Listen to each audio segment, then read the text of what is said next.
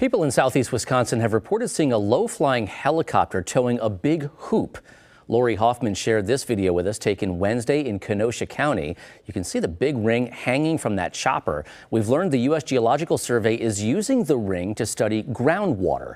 The ring uses electromagnetic technology to scan the ground and create 3D images of what it looks like below the surface. We've posted a link online showing the helicopter's daily flight track. You'll find it on WISN.com/links.